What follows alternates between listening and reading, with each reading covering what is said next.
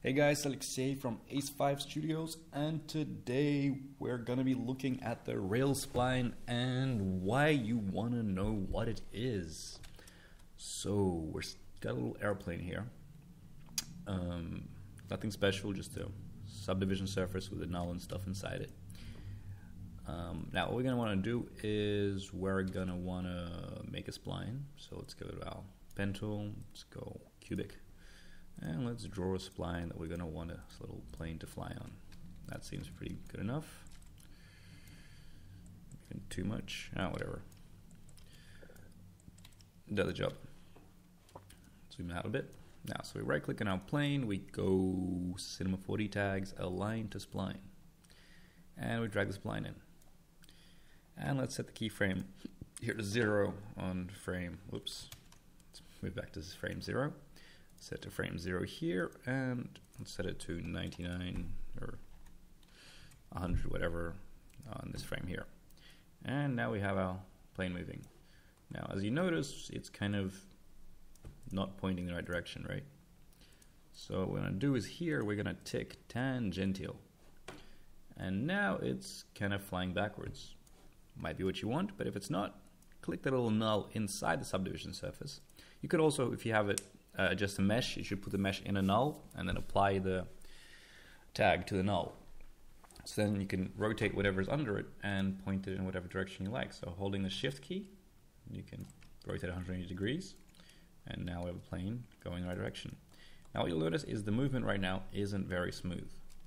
So what we're going to do is we're going to go to spline here, and we're going to change this to uniform. Let's crank that up a bit. And you'll notice that now it's significantly better, but it's still a bit janky. So what we do is we go to Shift F3 to go timeline, select this, select curves, press Control A, and click this little linear button.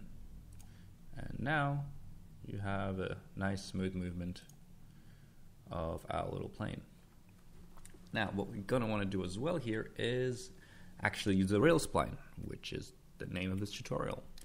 So we're going to grab this spline, and we're going to go to the move tool and control drag it up.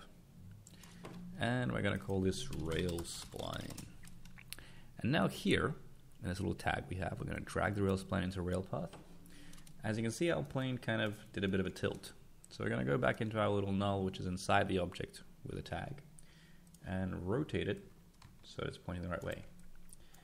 Now I'm going to press play. What we can do is we can grab the rail spline and go to point mode. And for example, get this point and move it in here. And as you can see, when it goes past that point, it'll smoothly tilt in. And then when it goes to this one, you can make it tilt in this way. And now we have the animation of our plane doing all the proper curvature without keyframing everything everywhere. So that's very convenient.